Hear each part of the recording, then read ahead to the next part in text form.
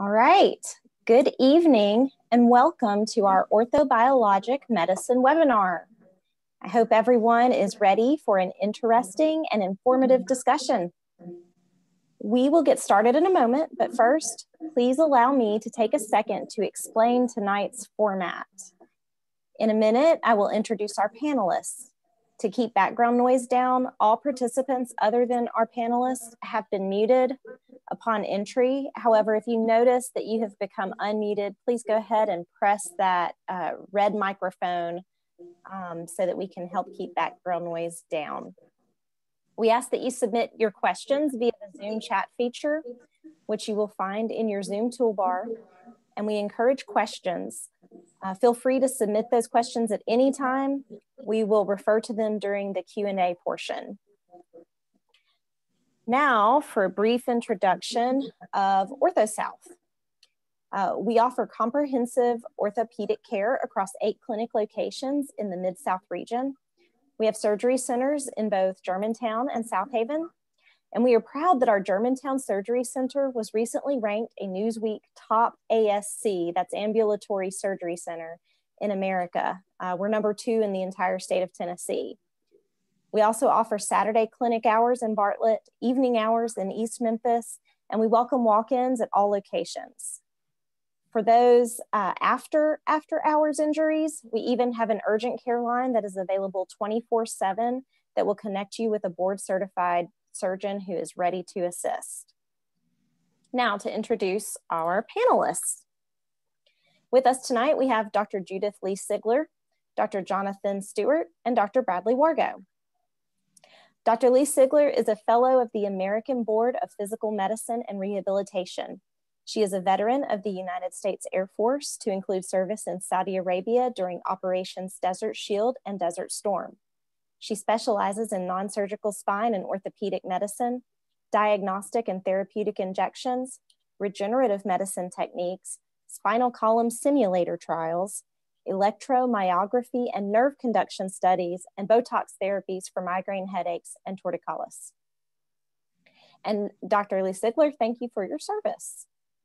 Thank you, it's an honor. Dr. Jonathan Stuart is a fellow of the American Academy of Physical Medicine and Rehabilitation. He has extensive knowledge in non-operative regenerative medicine, interventional pain management, and electrodiagnostics. He served in the Navy as a battalion medical officer at the Naval Mobile Construction Battalion 1 in Gulfport, Mississippi, as a general medical officer at Branch Health Clinic Construction Battalion Center, Gulfport, and as the division officer for the Wounded Warrior Program at the Naval Medicine Center in Portsmouth, Virginia. And Dr. Stuart, thank you for your service. Glad to serve.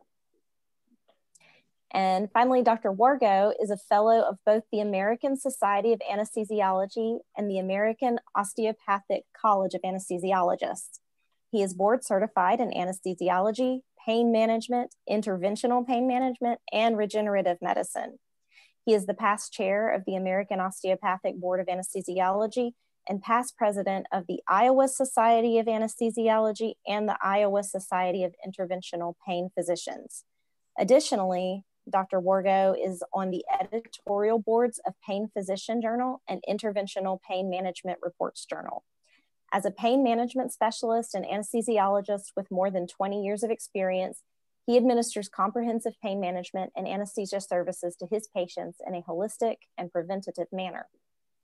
And finally, briefly, a little bit about orthobiologics to get us started. Orthobiologics include treatments that use the body's own tissue and cells to help the body heal and regenerate. Commonly used orthobiologic treatments are platelet-rich plasma, bone marrow concentrate, and donated amniotic injectable. In the last several years, OrthoSouth has worked hard to review the evidence and develop our skills in this field. We have a team of physicians who are using orthobiologics in the surgical and non-surgical treatment of many orthopedic conditions. The orthobiologic team covers all of our clinic locations. Today, Drs. Lee-Sigler, Stuart, and Wargo will share information on these topics, after which they will take questions. So now, without further ado, we will proceed, starting with Jonathan Stuart. Or Dr. Jonathan Stuart, I'm sorry.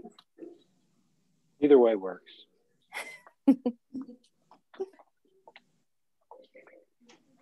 Take it away, Dr. Stuart. All right. So a couple of topics to bring up tonight. Two areas of interest, among others. I'll cover two of them. The first of those is a treatment that's been around, which has been considered to be a regenerative therapy for some time. This is known as proliferative therapy or prolotherapy.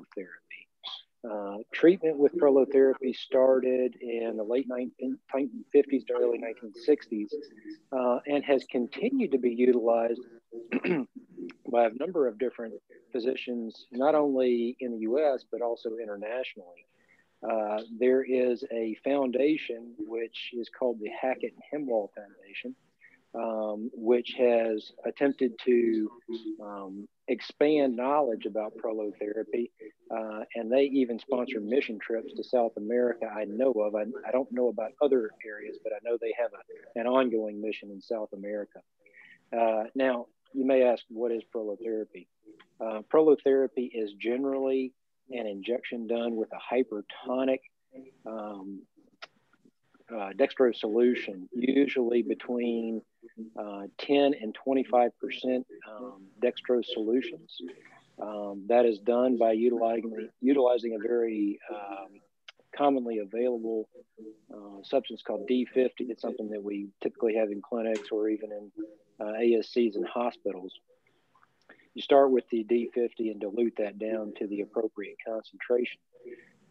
That is used to treat a number of different degenerative conditions, including tendinopathies, as well as arthropathies or arthritis, as we commonly describe it. And over that time, the Hackett and Hemwall Foundation has also sponsored research in this area. And that's primarily done through the University of Wisconsin, which is where most of the research can be found regarding prolotherapy. As I said before, this is a treatment option that's been around for some time. Perhaps not as widespread now as many of the other things, some of which we'll talk about tonight, have come online and become more popular, but still remains a treatment option that's available. The benefit of a treatment like prolotherapy is that it's very cheap to do.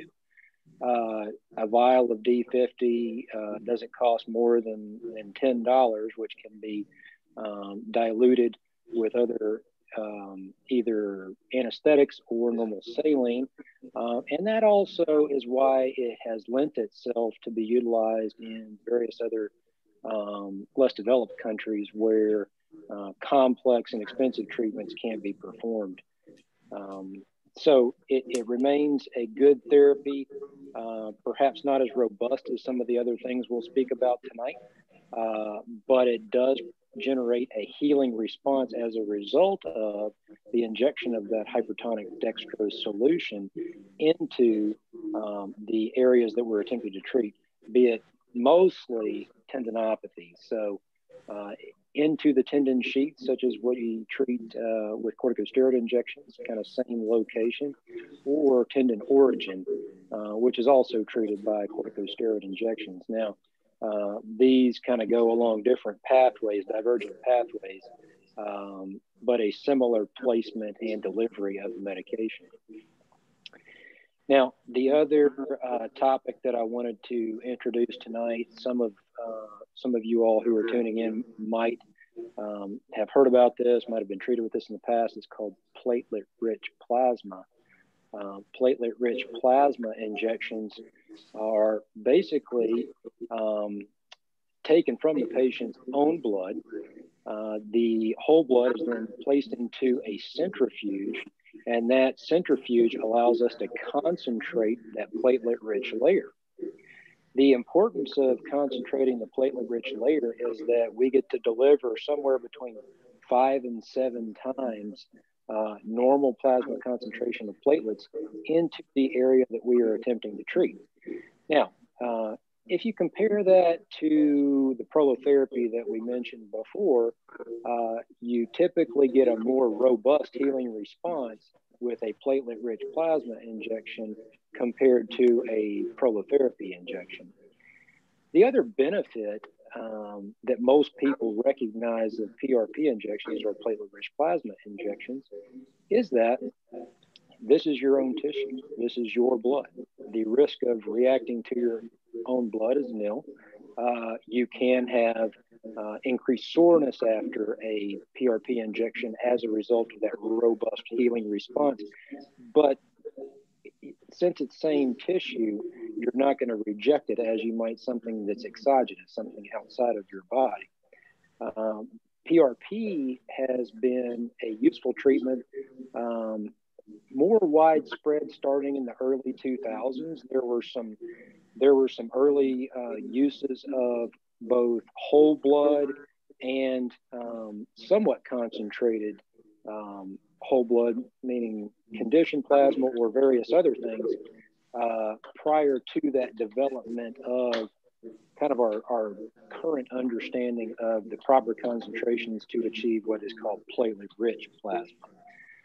That started, like I said, in the early 2000s. Prior to that, in the early 90s, you had some people experimenting with whole blood injections.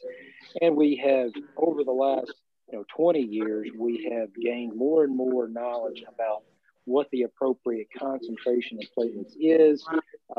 Should that injection have either red blood cells or white blood cells, and in what concentration we should have those. And we can talk about that some further. One last point about that, you'll see some discussion in literature now about kind of two different types of PRP, if you will, leukocyte rich and leukocyte poor. That refers to the concentration of white blood cells also present in the injectate or the absence of those. So there's some thought that the leukocyte rich PRP is better for tendinopathies and ligamentous injuries, and leukocyte poor being better in intra-articular injections. And that's a topic for discussion later.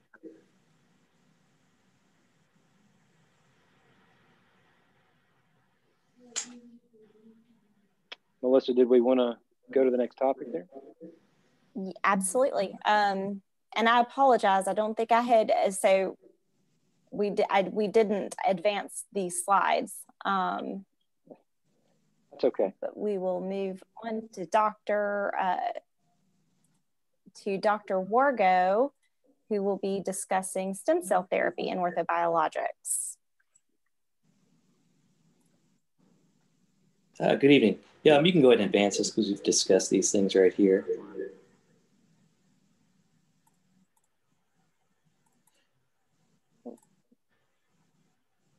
This is just a little background on stem cell, like Dr. Stuart was talking about earlier. The foundations of what we call orthobiologics dates back to the 1930s with the onset or the invention of prolotherapy. And over time, this technology has developed into what Dr. Stuart talked about with PRP, and more recently, stem cell therapy. Dr. Kaplan coined the term mesenchymal stem cells, and stem cells are derived from our bone marrow, but they're located in other tissues also, primarily bone marrow and adipose or fat tissue. Next slide, please.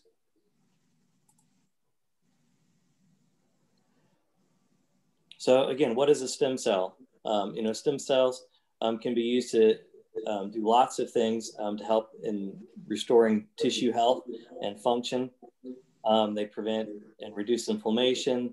They can differentiate into other tissue types once they're injected into those tissues, whether that be muscle, bone, or cartilage. And they also have the capacity to reproduce themselves. Next slide.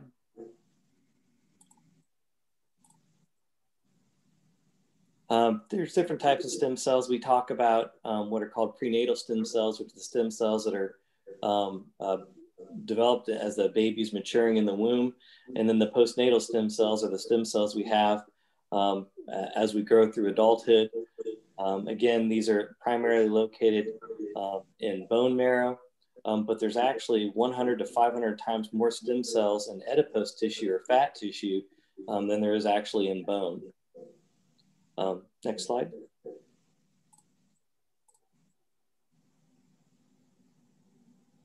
Stem cells, again, have the capacity to renew themselves, and that's just a differentiation between that and what are called progenitor cells, which are similar to stem cells, but they're not able to differentiate into all the different cell types. Next slide, please.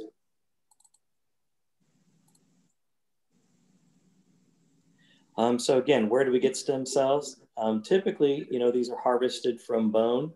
And again, the advantage of this type of tissue is it is what's called autologous tissue, which means it's the own patient's tissue. So as Dr. Stuart alluded to with PRP, there's not the issues of rejection because it is the patient's own native tissue. Next slide. Again, autologous bone marrow meets the FDA's guidelines for non-clinical research use. And so that's important when we're looking at avenues to help treat patients and help them restore their own function. And next slide.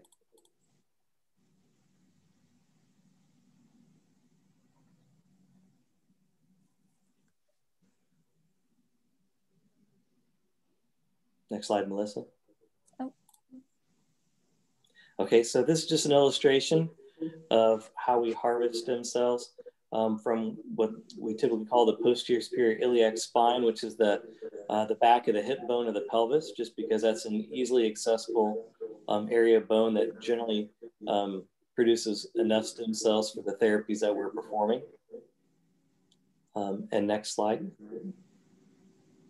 And once the stem cells are harvested, they're placed in the centrifuge to collect the cells that we need to utilize in the injections. And typically this process doesn't take more than 15 minutes.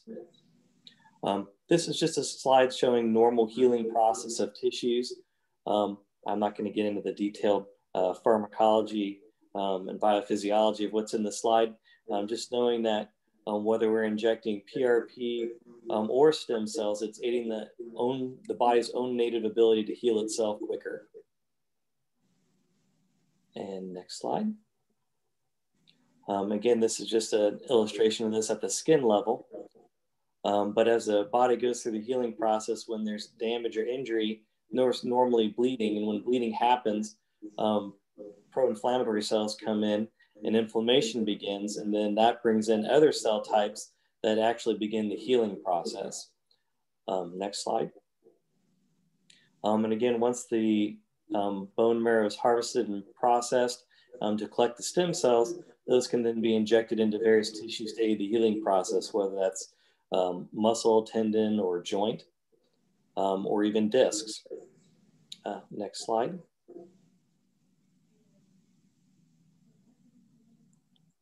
And just some forethought into the future here. Dr. Stuart again was speaking about PRP.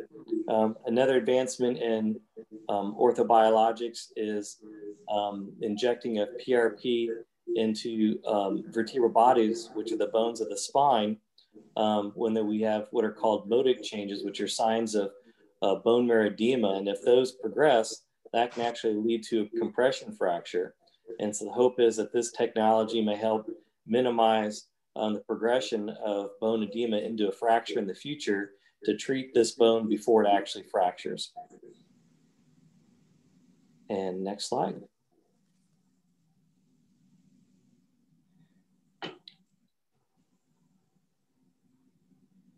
And I give it to you, Dr. Lee-Sigler.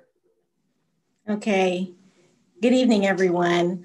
I want to talk to you today about amniotic tissue. So amniotic fluid is rich in growth factors, proteins, and other factors that decrease inflammation and help heal scar tissue and support the healing process generally. And it's obtained from donations from healthy, fully screened mothers after an uncomplicated C-section. So once the mother's screened, if she decides that she wants to donate the placenta is screened, it's tested to be sure that it's free of disease. It is then sterilized and it is stored properly. And it's available in liquid form, it's available in a sheet form, and it's available in a powder form. So the same conditions that are treated by PRP and bone marrow can largely be treated by amnion as well. Then that includes tendinitis. Many people have heard of plantar fasciitis. It can treat that, and it can treat the osteoarthritic conditions as well.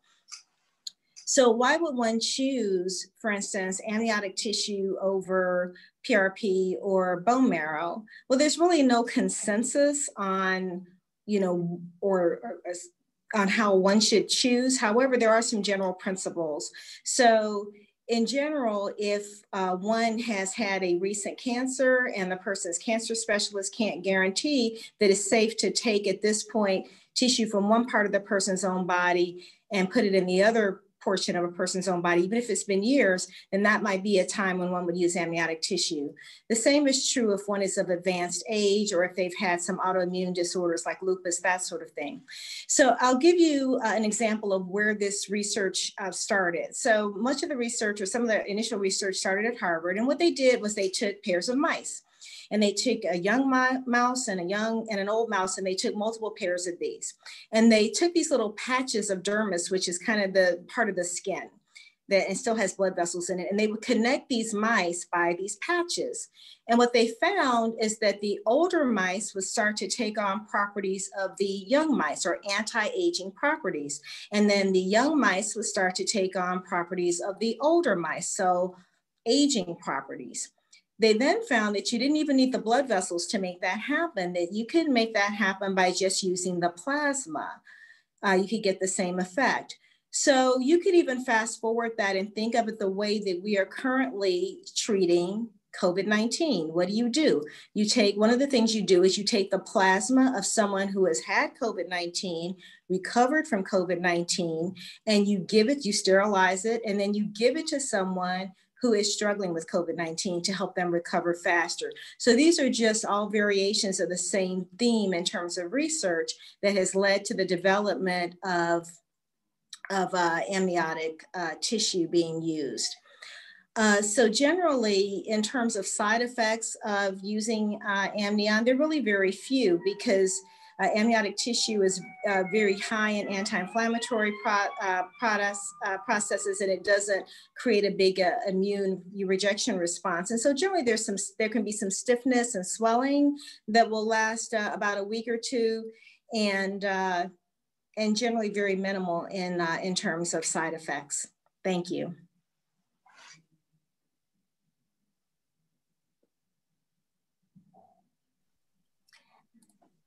And with that, I believe we are ready to proceed to our Q&A portion of the webinar tonight. And I have our first question.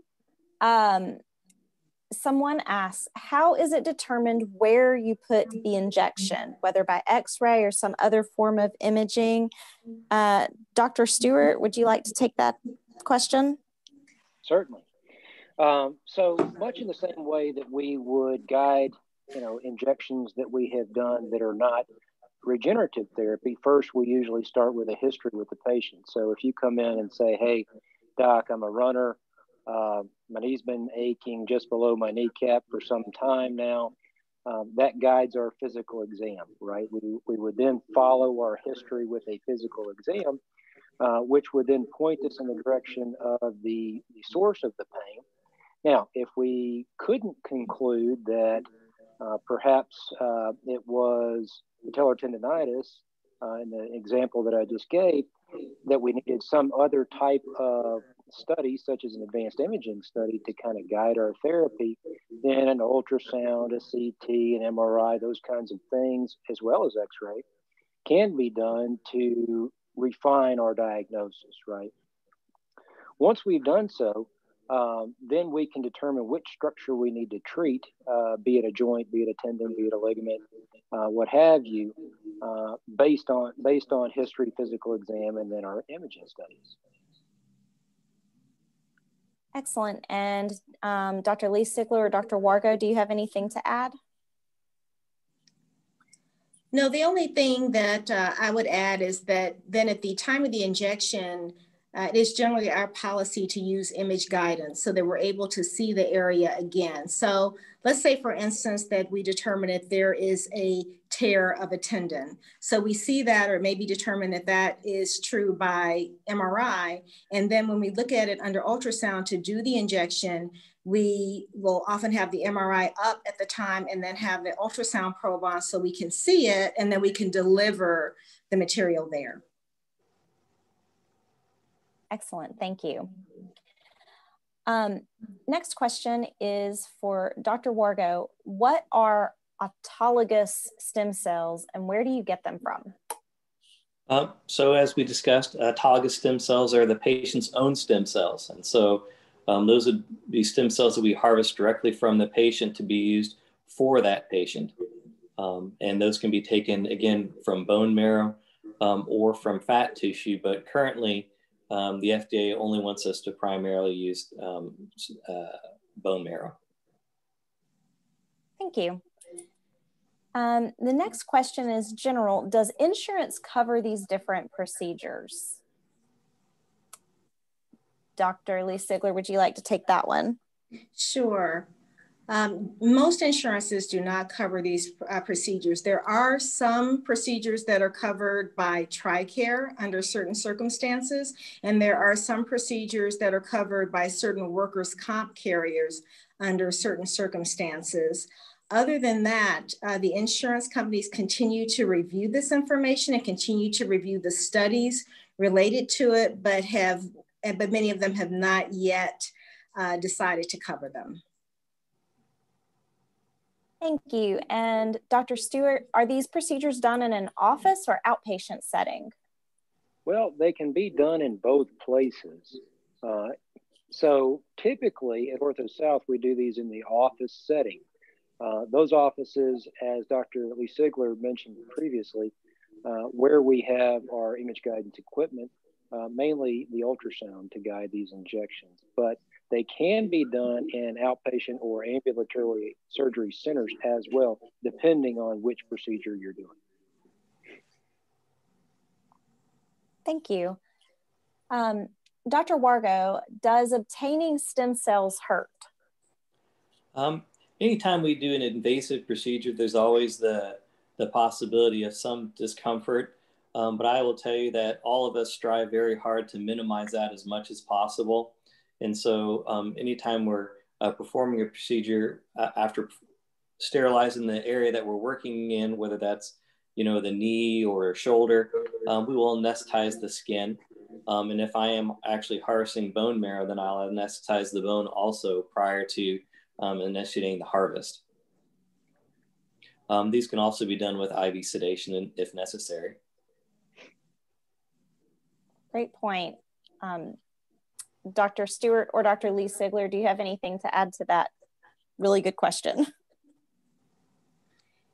Yeah, the only thing that I would say, I agree with absolutely everything Dr. Wargo said. And then for some people don't necessarily need IV sedation, but they can take, for instance, a Xanax or a Valium before they come in, because some people are very concerned even about the blood draw. So if you have a driver, you can have a Valium or a Xanax just like you would if you were claustrophobic for an MRI, and that helps as well. Great point. I would echo the same, and would also add that, many times discomfort around the procedure is not related to procedure pain, but anxiety related to the procedure. And in those cases, those anxiolytics like Xanax, Valium, other things do help tremendously. Thank you all. Dr. Lee-Sigler, for what conditions can amniotic tissue be used? They can be used for much the same conditions as you can use PRP and bone marrow. So they can be used for tendonitis. So let's say you have a tendonitis in your elbow or your wrist or knee, it can be used for that. It can be used if you have a tendon tear. It can be used for plantar fasciitis, and it can be used for osteoarthritis as well.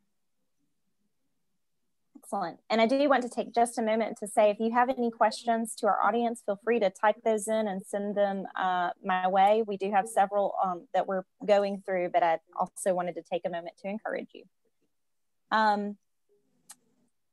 So here is another question. I have heard that orthobiologics and regenerative medicine can help avoid surgery. Is that true? And in what cases would that be true? Dr. Wargo? Sure. There's actually a very nice study that looked specifically at PRP and necrosis of the femoral head.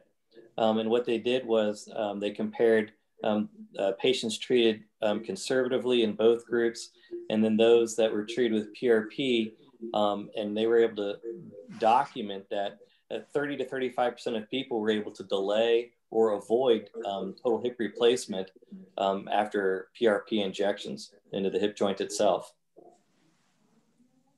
Wow, thank you. Dr. Stuart or Lee-Sigler, anything to add? So next question would be, now how is orthobiologic medicine and how are these injections different from other types of injections like steroids? Dr. Lee-Sigler? Hey, that's a really great question that's discussed a lot in my clinic. So steroids have some great effects, right? They decrease inflammation and they can help you feel better. And oftentimes people feel better very soon after it's done, but they don't really do much to help you heal, and other than in the sense that they decrease inflammation, and that creates an environment where you can heal better. But over time, steroids can actually be toxic or bad for the cartilage, and it can make it actually degenerate more over time. In addition, steroids have other side effects that we know and don't like. It can increase your blood sugar. So if you're diabetic, that can be an issue. It has other, hormonal effect, fluid retention, various things of that nature. And so one of the differences is that you don't have, those types of side effects, and the orthobiologic products are not actually toxic or bad in any way to the tissue. So that is a benefit for sure. And then you don't have to worry about, blood sugar and that sort of thing. So all of those things are benefits to using steroids, but there is a difference, in the sense that oftentimes with a steroid injection, people feel better very soon. So if you take, and there's studies that show you take steroids and you take, for instance, PRP, I'll use it as an example, and you follow those people out and you look at them over maybe the first week or two, well, sometimes the steroid folks are doing much better, at that period of time than perhaps the person that got growth factors or who received stem cell treatment. But if you follow that out, because remember, we're looking at a process occurring of healing with the orthobiologic product. If you follow those folks out, that is where you start to see the differences between the steroid injection and the orthobiologic product. Great, thank you so much. So when would or why would someone use the amniotic tissue over PRP or bone marrow? Dr. Sigler. Some of the examples would be, for instance, a patient who has had, for instance, prostate cancer. So they've had prostate cancer, they think they're in remission. They want to have a regenerative medicine or orthobiologic treatment. And in that case, I would ask the cancer specialist who's working with that person, do you think it's safe for me to harvest their bone marrow and inject it into their knee? And the cancer specialist will consider that, and they will either say, yes, I think it's fine, in which case I might use that, or they'll say, I am not certain that there are no cancer cells in this person's body. So I don't know that I'm comfortable with you taking cancer from one place and putting it in another place in this person's body. That would be a really good opportunity to use amniotic tissue. Another time that it would be really good is someone who's a very advanced age. So, the older we get, the fewer signaling or stem cells reproduce. And so for persons of advanced age, they might consider using amnion. And then the same is true if they have certain, certain other diseases or disorders that might make it more, that they might want to choose to use amnion instead of using PRP or bone marrow. Great, thank you. Dr. Wargo, what problems are stem cells used to treat? Stem cells are used to treat a lot of degenerative problems we've kind of mentioned, including problems in tendons, ligaments, joints themselves. We've also used them intradiscally for degenerative disc disease. There's a whole host of potential opportunities available, because the hope is that what's different about stem cells compared to PRP and other orthobiologics is that the hope that it will foster the growth of more normal tissue in that area. And then I just would piggyback onto something that Dr. Lee-Sigler said earlier about steroid injections. The other thing I would add to is, steroids, besides affecting your glucose or your blood sugars, they can also weaken your immune system. And so that is always something we all take into effect when we're looking at doing any type of injection therapy. Excellent. Dr. Stuart, would stem cell injections in the hips be done in the office or another setting? That would be done in the office. You can both harvest and inject those stem cells in the office setting. Now, in some places, sometimes at OrthoSouth, not for the most part, we do those in our office settings where we have the ultrasound available. The ultrasound is the primary means of guidance for hip injection. And yes, we can harvest those cells in the office as well. Excellent, thank you. So when would you suggest to a patient to use an orthobiologic treatment versus more traditional orthopedic options? Dr. Wargo? I would say the mainstay, or the main reason we would do those, is be in a situation where we're trying to heal, foster healing with a more recent injury, to get somebody back to functional status as quickly as possible. And then the other scenario is when they've got more chronic degenerative problems that are preventing them from performing activities of daily living, and we're trying to improve their function with an orthobiologic. Excellent. Dr. Stuart or Lee-Sigler, anything to add? I would add some onto that, not, just to expand upon that. The idea that we can help pain with steroids is well known, right? Many of us have had corticosteroid injections. We all treat with corticosteroids. But if you think about it, corticosteroids take us in a different avenue, take us in a different way than do regenerative therapies. As mentioned previously, they do help with inflammation, but they also somewhat stop the healing process, right? So some of those things that Dr. Lee-Sigler and Dr. Wargo were mentioning previously, they happen as a result of how those steroids affect the healing process and how they decrease inflammation in the body through the arachidonic acid cycle. So if some of those things are inhibited, well, not only do we inhibit the bad things that happen, the pain, we also inhibit the good things that happen, which is remodeling of that tissue and restructuring of that damaged tendon per se. So regenerative therapies do take us in a different way. They take longer to get there sometimes, but they do build more resilient tissue in the end. Very interesting, thank you. The next, and I do want to just remind everyone, if you have any other questions, feel free to send those in. We do have a couple more coming in right now. Are there any risks to these treatments that differ from the risks associated with the traditional orthopedic therapies? Dr. Lee-Sigler?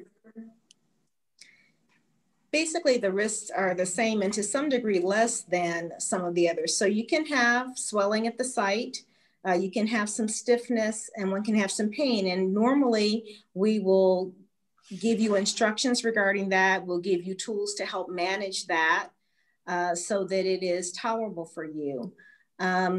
But some of the other things, the side effects that steroids can have, you don't have to worry about with the orthobiologic options. So anytime anyone gets an injection for anything, so anytime anyone pierces the skin for anything, there's risk of infection. So we're very careful to tell you, you know, keep the area covered, that sort of thing. When we do bone marrow, we normally use an antibiotic patch, you know, on there, and then put the dressing over that to keep you from, or to keep anyone from having an infection. Bleeding, generally we tell people to come off of things if their other doctors allow, so that they don't bleed. And again, you know, Band-Aids and, you know, keeping, you know, pressure on the area initially. But generally those are the side effects, some stiffness, some swelling at the site, but you don't generally have any systemic or any other effects that would be worrisome.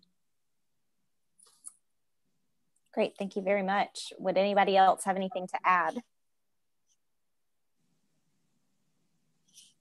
Excellent. So this next question is, I'm interested in one or more in these therapies, and I'm wondering what my next step is. How do I make an appointment directly with one of you, or do I need to see my primary care first? And Dr. Stewart, would you like to take that one? Sure. Typically, patients will make an appointment with one of us who treat with these regenerative therapies, where we can discuss the issue to be treated and we can discuss the most appropriate next step. But it is as easy as just making an appointment, even online. Fantastic. And that is a great reminder that we do have online appointment booking at orthosouth.org. This is the last question that I have for the moment, unless anyone else has more questions to add. What are the side effects of using amniotic tissue products? And I think we've already gone over some of this, but Dr. Lee-Sigler, if you could just very quickly remind us. Sure. So generally the side effects are some swelling at the site and stiffness. So for instance, if I am injecting in a joint, that knee can be stiff for several days afterwards. That would be considered normal. One can have some swelling, generally not a lot of swelling, and that also can be considered normal. Those are generally the side effects of using amniotic tissue. Thank you. One more question. So I have arthritis in my knee, and I'm progressing towards where it looks like I will eventually need a knee replacement. Would orthobiologic therapies help me avoid that surgery completely? Or will I eventually, would they just potentially help me delay? Dr. Wargo? I think in that situation, if a joint is degenerated to the point where the surgeon is considering joint replacement, then what we're looking at is avenues to help control pain and preserve function, as well as hopefully delay joint replacement. But if a joint is to the point where it's bone on bone, or there's loss of motion necessitating a joint replacement, then our goal is to help preserve function, again, reduce pain, and hopefully delay surgery. But I would not speculate that we'd be able to prevent surgery in that circumstance. Great, thank you. All right, the next question is, and I hope I do not mispronounce this, I had Dupuytren's contracture release 5 years ago, several steroid shots, but my hand has contracted again.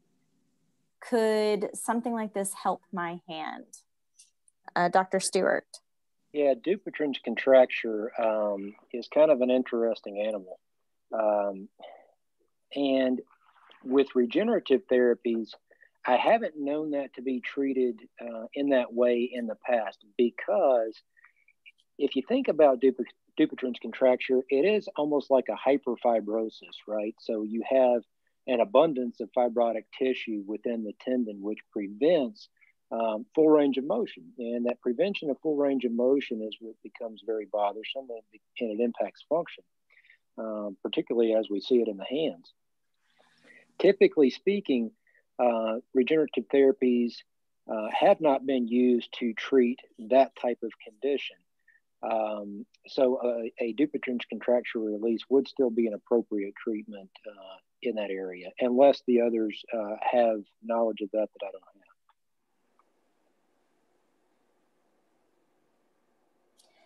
Dr. Lee-Sigler or Wargo, anything to add?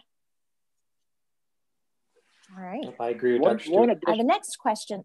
Oh, Melissa, if I will, go ahead. One additional thing to say about that. One of the important things that we've seen, not only with PRP and stem cell, but very eloquently illustrated with amniotic tissue, has been the modification of the remodeling that happens on scar.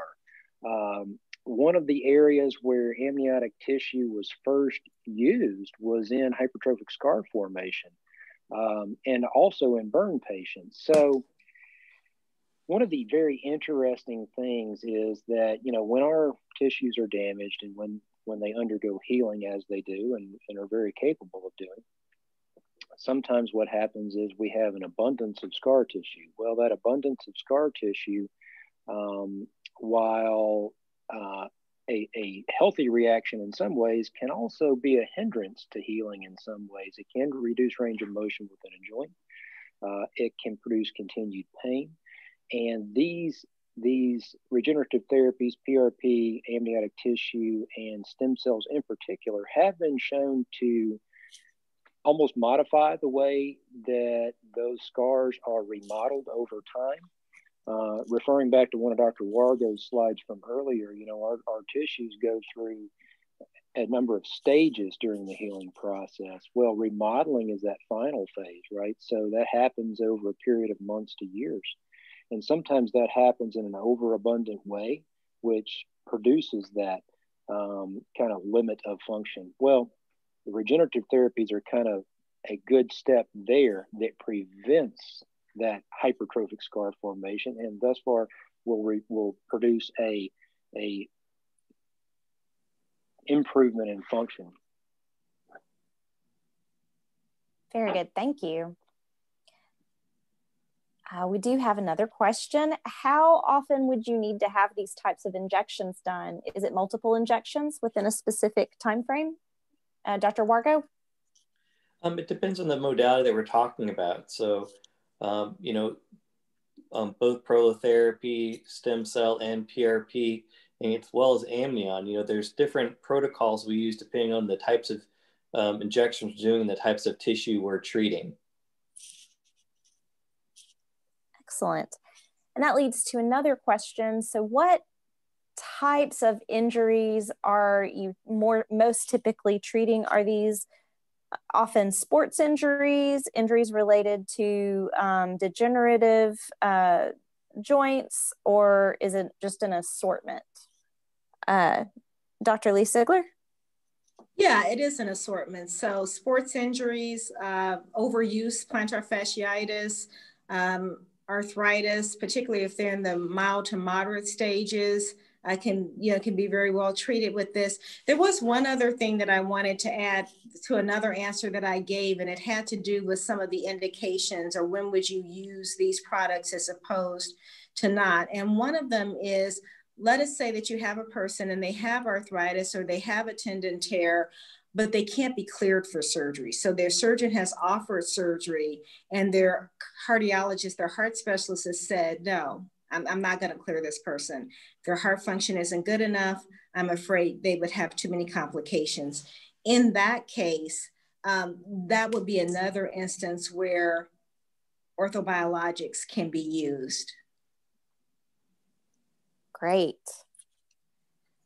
Well, we seem to be wrapping up. We've got just a few minutes left, and I think we have completed our questions. I'm going to let each of our panelists go through and make a couple moments of closing remarks before we complete our session tonight. Dr. Lee-Sigler, starting with you, do you have any final words? Yes, first I want to thank everyone who attended. And the second thing I want to say is that at OrthoSouth, we have made a rigorous process of developing our orthobiologics division. You know, we started in committee, we started with researching what was out there with the experience that we already had to come together as a committee, getting the literature, making sure that we were using the most rigorous protocols for the companies that we use and the techniques that we use. We continue to meet in committee with regard to this, and we continue to kind of have a library that we keep of evidence and papers to support the work that we do. Thank you. Dr. Stuart, you have final words? I do. Just a word about personal experience with these regenerative therapies. As a lifelong athlete, I've had a number of different musculoskeletal issues over the years, including tendinopathies and arthropathies, particularly in my case, rotator cuff tendinopathy most recently. And, you know, not only can I attest to the effectiveness of these treatments in the patients that I've treated, but in myself, I've been treated with PRP and amniotic tissue products and have found both to be very effective in treating both pain and restoring function. So, you know, as the hair club ad used to go, not only the president, but also a member. You know, it works. The stuff it's good. Excellent, thank you. And Dr. Wargo, your final words. I would just point out that, just like Dr. Lee-Sigler said, you know, everything we do based on what's called evidence-based medicine, which means we're not going to try to push, you know, flim-flam or snake oil. We're going to use heavily researched and verified techniques that have been shown to be effective to treat the specific conditions that we're addressing. And as to, you know, why these are not covered, for FDA clearance for many treatment modalities or many types of procedures, it takes years upon years of developing evidence to show validity for the procedures that we do. And that's what the insurance carriers will then use to decide if they're going to cover it. Because as an interventional pain physician, you know, I can tell you that there's procedures that I've been doing for decades that have been shown to be very effective, but insurance still doesn't cover them, even though they're still considered standard of care. And so these are things that eventually will happen for orthobiologics. It's just going to take time. In the present time, unfortunately, a lot of these things are not paid for by insurance, and those would therefore be patient responsibility. But we're all very happy to help patients. Excellent. Well, thank you all three of our panelists for joining us tonight for this great discussion. Thank you to everyone who came out, to our audience, and for all of your questions. If you ever have any other questions, please do not hesitate to call us 901-641-3000, or you can email me at mkandel@orthosouth.org, and I will find a physician to answer your question. Or visit our website at orthosouth.org, and your answer might be right there. We thank you again, and we hope that you have a wonderful evening. Goodbye. Thank you. Good night, everyone. Thanks, night.